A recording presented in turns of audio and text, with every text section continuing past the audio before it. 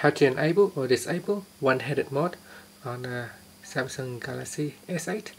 So with one-headed mode, you can move across like that, and the screen will be going to a smaller size where you can use the whole phone with one hand, as you can see there. Now all you have to do is simply swipe it across diagonally from this corner up or from down here up like that. So there you go, you can see the screen size now reduced to a smaller size where I can just use one hand, and I can even move it from side to side.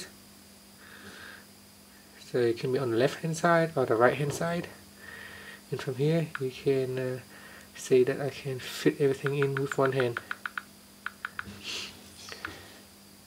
And if you want to close it, just tap anywhere outside the screen like this, and it will close the one-handed mode. Now to do so, first swipe down at the top and go into settings, tap on the settings icon, then tap on advanced features. From here, tap on the one-handed mode switch to turn it on or off.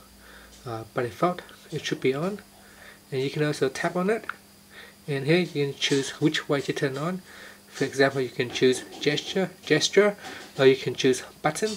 So by choosing the button, you can tap on the home button 3 times, and it goes like that. So tap on the home button 3 times, and we go into a one-handed mode. And that's it. Thank you for watching this video.